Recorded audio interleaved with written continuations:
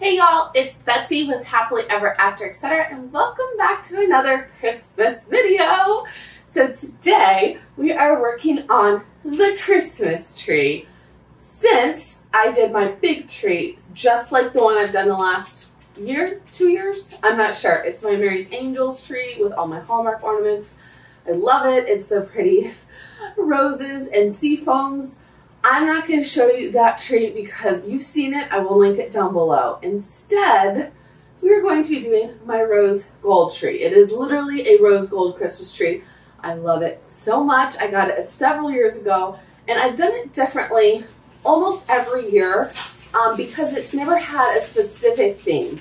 It has base ornaments that are blush pink, white, rose gold, and this really bright, almost magenta fuchsia color, because those colors stand out nicely on the tree since it's not a traditional green.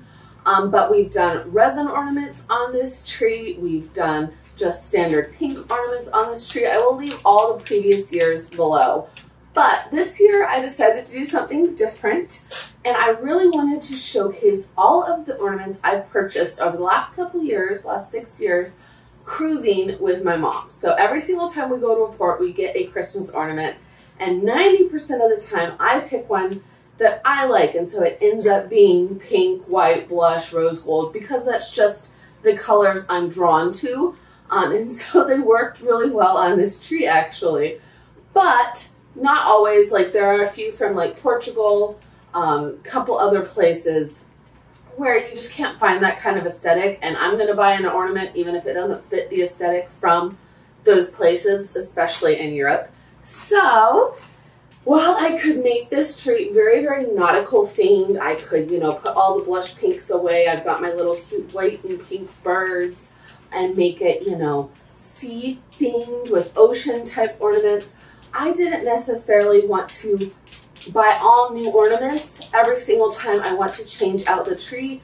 That gets really expensive, especially when you're changing it out every year. Instead, I wanted to keep the base ornaments the same and just change out the like feature ornaments. So instead of the resin ornaments where we did all my sentimental flowers and hummingbirds from last year, we're doing the cruise themed flowers. And to tie it all together, I did a brand new tree topper, and I put a fun little saying on the bottom tree color. It says, "I'd rather be cruising." I think it turned out really, really cute. I will link both of those projects. I did them both with my Cricut, the anchor tree topper and the tree collar, down below, because that's a quick and easy way to kind of tie the whole tree together without buying all new ornaments every single year. But I'm going to give you guys a close-up at both of those elements, at all of the cruise ornaments. I did leave one set of my resin acrylic ornaments on, the ones that say like Christmassy kind of themed things, just because I like them and I thought they tied things together a little bit more since I don't have a million cruise ornaments. I had room for a couple more bigger pieces. So let's go ahead. I'm going to bring y'all in. Probably won't tell you a story for every single ornament, but I'm going to show you the main ones that I really enjoy and just kind of how they go together, so that if you're going on a bunch of trips and you're looking for ornaments, you might be able to think like, how can I tie these all together on a tree, as opposed to just which ornament do I specifically like from that place. I think it turned out super cute. Let's go. All right, y'all. So starting at the top of the tree, you can see my new tree topper. It is basswood and corrugated cardstock. I painted it, and I just think it goes with the entire theme of the tree. From here, you can see we did put some of my resin and acrylic vinyl ornaments before we really start getting to the cruise ornaments. So this one from Bonaire was quite obviously a Christmas ornament. I was able to pick that I wanted these kind of blush colors. It is beautiful. There's also ones from Finland. This was a little homemade reindeer. I have this sweet little bell from Capri. I have a keychain. Keychains make great ornaments from Copenhagen. That's the Little Mermaid. Then we start getting into a few of the blue ornaments.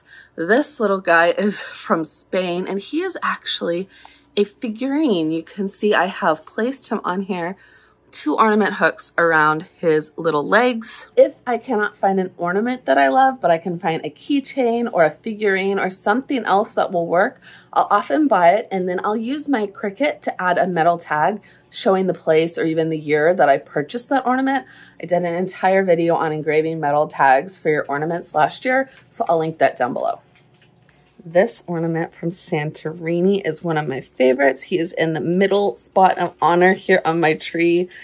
And while most of the ornaments are that pink, sometimes it is really hard when you are in these places to not get the blues. So I have a few pops of blue, a few things like this little Carnival cruise ship that my mom picked up for me. We've got our little, I don't even know what these are. They came in a set of 5, so Mom and I split them, and they were from Turkey. They're so cute. We have ones like this one that were specifically an ornament, Merry Christmas from Aruba. We have another keychain from Jamaica. He's yellow. Little seashell angel from one of the ports. They are just so much fun to look at. And when we come around the tree, we have just as many fun ornaments on this side. So we have things like my little Santa. I didn't get him on a cruise. I got him here in town, but I just thought he looked like he could be on a cruise. So as I like this tree, if I want to keep putting it up, I will keep adding those kind of ornaments, those nautical pieces like this jellyfish that I picked up on a trip to Florida. He is so cute, and he's definitely nautical. So here's my little Portuguese rooster that I told you about. Definitely not to theme, but he can still be there. He's another figurine, and I just have him on an ornament hook. So I love this little tree. I love how many memories it brings. There are so many ornaments that you'll probably never see every single one, but it's still fun to look through. And as hard as it is to believe, I've been on about 12 cruises in the last 6 years. I've been very, very fortunate. It's the first time I've been cruising in my life. My mom started taking me, and this is only the ornaments from my 2 big cruises in Europe and a few small cruises here in the US with my brother and my mom. I am missing ornaments from the first like 5 or 6 cruises. Obviously, I have put them safely together somewhere for safekeeping, and I'm going to have to locate them. So hopefully once I find them, this tree will be a lot more full. But for now, I'm very happy with him. Let me show you the bottom, the tree collar, because I think that's a really cute detail you could do for any tree. So last but not least, after our tree topper, after all our cruise ornaments, our not cruise ornaments, our birds, our poinsettias, I love these tree collars. They are so cute and perfect for my dogs because these guys, love you guys, but they think tree skirts are just fun places to, hi treats. Okay, thank you guys. I don't need your help. Give me a minute. So if you are in a home with dogs, tree collars are amazing because the dogs cannot destroy them. So I have taken the standard silver tree collar that I use every year and added a fun "I'd rather be cruising" decal to it. I think this is really sweet. It puts that word cruising right on the tree. And it's removable vinyl, so if I don't like it in the future, I can take it off, I can turn it around, I can put another quote on there next year for whatever the heck I want, huh, bitty bitty? And as you can see, I have one on my other tree as well. It is copper and hammered, so that probably wouldn't be as well for this project, work as well, but this silver is very smooth and it worked perfectly. I thought it was a really cute addition to the tree. And the dogs seem to like it. They loved their little cameo in this video, especially because now they have to go outside if they're going to keep getting in all the camera shots. But I hope you liked this tree. I'm in love with it.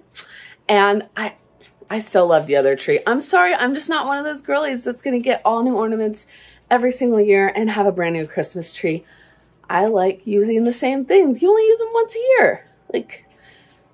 So if that's you, please leave me a comment down below if you liked this video, if you liked this tree, and I will see you in the next video. Bye.